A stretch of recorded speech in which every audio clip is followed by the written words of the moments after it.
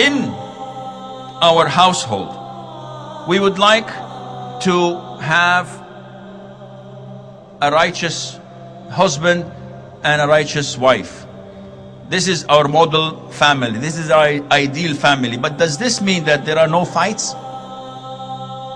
Can we have houses without any fights? This is not possible. Maybe, probable, but not quite possible. Even in the best of houses, you would find some sort of skirmishes. Not fights, but here and there.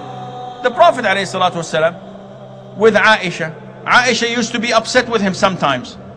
Imagine Aisha being upset of the Prophet of Allah. This is normal. This is a man and his wife. It has nothing to do with the messenger and the servants of Allah. It has to do with the man and his wife. And the Prophet said this, "Oh Aisha, I know when you are pleased with me, and I know when you are angry." He said this out of the blue. They were happy, so they were just chit-chatting. So he said, "I know when you're angry, and I know when you are not." She said, "How do you know that, Prophet of Allah?" He says, "When you are angry, you say no by Ibrahim's Lord. And when you're happy, you say no by Muhammad's Lord." And she said, "Yes, Prophet of Allah, this is true. I do not abandon anything except your name. I love you, but when I'm angry, I do not call your name." Fathima and Ali, may Allah be pleased with them, also they used to have skirmishes. The Prophet came once to his daughter's house. "Where is Ali?" She said, "He got angry, we had something and we fought over something, so he went to the masjid."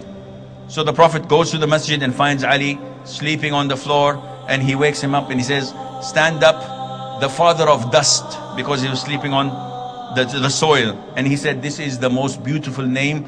I would never ever trade it for anything. Abaa Turaab." This is his nickname. May Allah be pleased with him.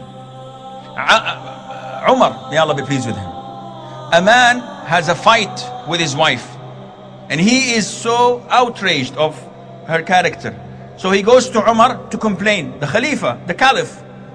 So he knocks on the door, and they tell him, "Wait for a second." And all what he hears is Umar's wife shouting at him.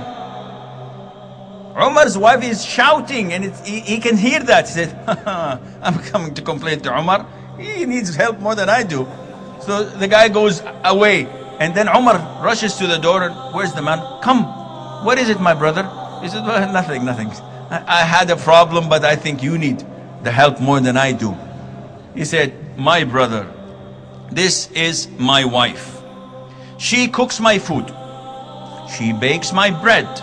She washes my clothes.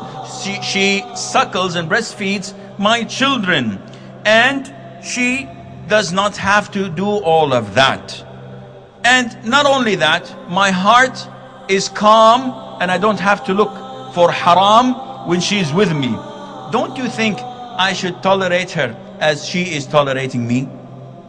Wallahi, if we look at our spouses with this way, we would live a beautiful life. Because then whenever Shaythan comes to us and says, "Do this or do that," I say, "No, she tolerates me. My wife tolerates me. I have a lot of shortcomings.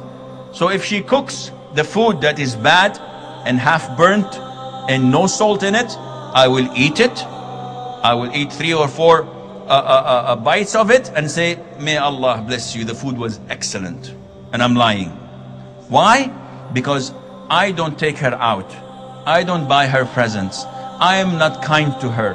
I am not a perfect husband, so I tolerate her shortcomings, hoping from Allah Azzawajal that she tolerates my shortcomings, and by this we would have the perfect house.